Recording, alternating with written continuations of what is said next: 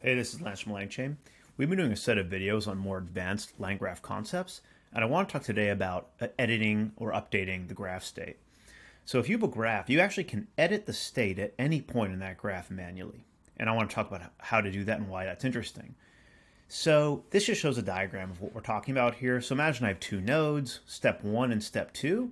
There's a particular state value foo, and it has bar and baz.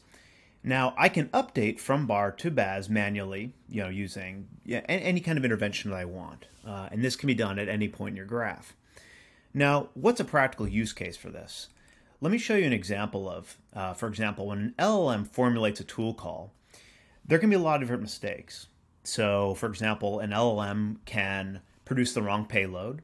So in this toy example, the user asks, what is step 3 if I pass 2 to it? And the tool is, of course, step 2. And, it has some formulation. You bind that to the LLM as a tool. And you get the payload, but of course the argument is 4 and it should be 3. Okay, so the payload's wrong in this case. Or, for example, the step name could be wrong. So again, the tool that you want to call is 2 and the LLM says 3. So you could have, for example, a check that looks at the payload after a tool call and corrects it before you actually call the tool. Right, so that's one practical example of how you might modify the state of a graph during operation, and particularly for agents that involve tool calling.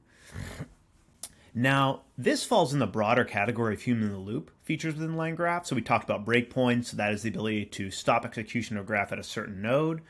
We talked about waiting for user input, where you can basically assign a certain node of input provided by a user. And now this is a more general way to edit the graph state at any point in time that builds on those two other ideas. Now it also utilizes two ideas we already talked about, which is checkpoints and threads. So basically, as your graph runs, let's say you run step 1, then step 2, a checkpointer allows you to save the state at each of those steps. So I basically can save the state as well as the next node I'm going to go to, and so forth.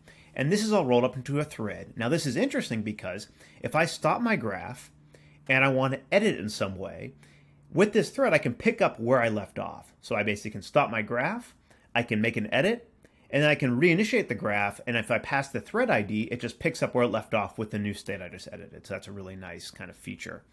Now let's actually show a practical example. I'm going to copy this over. I have an empty notebook here. And so this is a super simple graph with 3 steps just in sequential order, okay?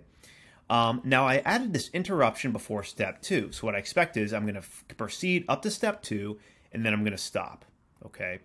So let's go ahead and run that to see that in play here. Good. Cool. So I've just passed an input. I've created a thread, basically passed my thread ID, and I kick it off. Now the graph runs, and it just runs step 1. It stops before step 2, just as I've set my breakpoint right here. Cool. So what we can do is, this is pretty nice. Let's just go ahead, and all we're going to do is we're going to get the graph state before, after we've stopped. So let's get the current graph state. We'll print it out, and I'm going to call this graph.update state. Now this is just going to update the state of the graph.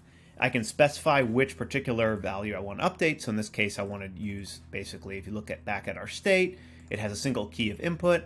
I can update the value of that key to hello universe from hello world, and there we go. So the current state was hello world. I've now updated it. Now it's hello universe. Now, one thing you'll notice is that if I go ahead and run from this point, again, I pass my thread ID, I invoke with nothing because basically I can pick up where I left off. You'll see it goes on to steps 2 and 3.